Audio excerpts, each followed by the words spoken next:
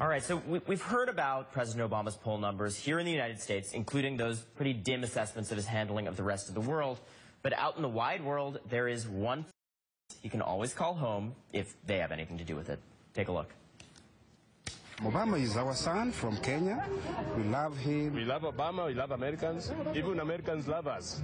And Obama loves us. In America, Barack Obama's popularity has sunk to some of its lowest levels since he took office. But what do people think of him here in Kenya? What do you think of Barack Obama? He's a good person. He helps the needy people. What about Donald Trump? He says Kenyans still love Barack Obama, and he hopes that everyone in Kenya emulates him because he's an exemplary leader. What do you think of him? I'm blessing him for God loves him because he's talented. He's given that kind of ambition of leadership. What do you think of Barack Obama?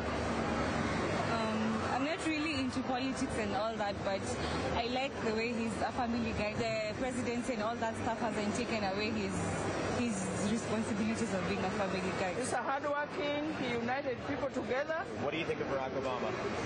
He's all right looking for an old guy.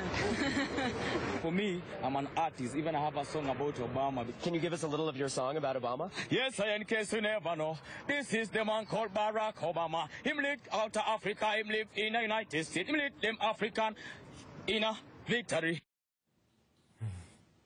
That was our Ronan Farrow Dailies exclusive informal polling all the way from Africa. And just think, they don't even have Obamacare yet.